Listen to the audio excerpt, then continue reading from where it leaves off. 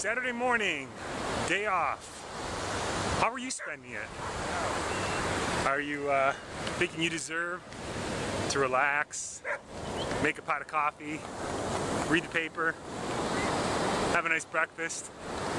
Well, guess what? Here's our relaxation. We're out for a walk, connecting with nature, connecting with the earth. We're blessed to live by the ocean, but no matter where you're at, you can make this happen. This is what gives you more energy, being out exercising, vibrating with life, with nature, and then afterwards having a delicious breakfast. What a view.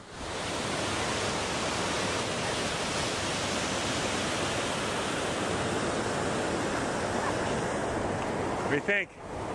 It's a great morning.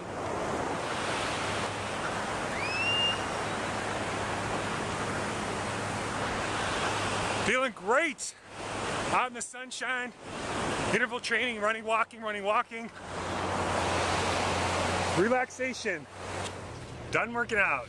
So we spent an hour and a half. We did interval training. So we basically walked, ran along the beach, and then we did a little walk afterwards. And we brought food with us. I think preparation is probably the biggest key to me being able to stay lean.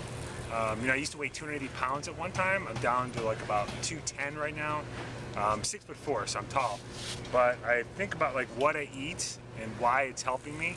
And I think about the macronutrients that I get. Macronutrients mean that I try to make sure that all my meals have a little bit of protein, a little bit of fat, a little bit of carbohydrates. So what I brought for after my workout, I have some Greek yogurt with a little bit of cacao nibs and a little bit of raw pumpkin seeds.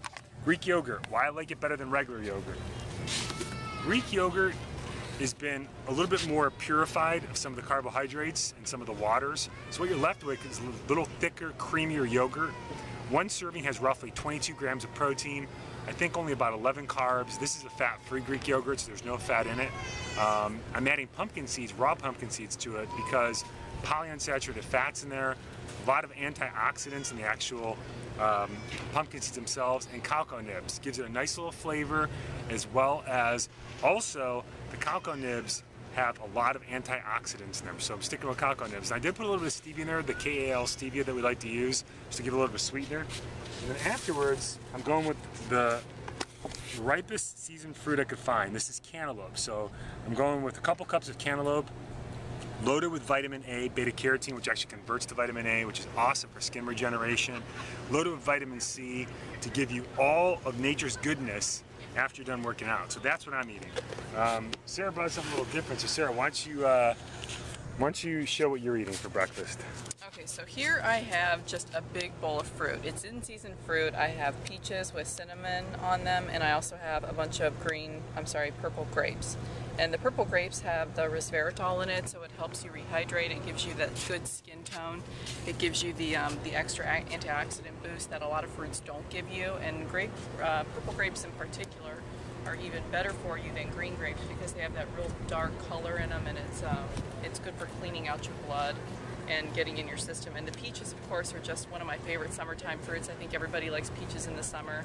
And alongside of this, I'm gonna have some almonds. I've elected to not have protein this meal, just because we did a really heavy beach run, and I want the sugars to get back into my system so I can get my body restored for our afternoon. So that's it. How are you spending your Saturday? Are you on the couch? Are you relaxing? Or are you relaxing by moving your body and eating energizing foods? Thought for you for the day. Hope everyone has a great day.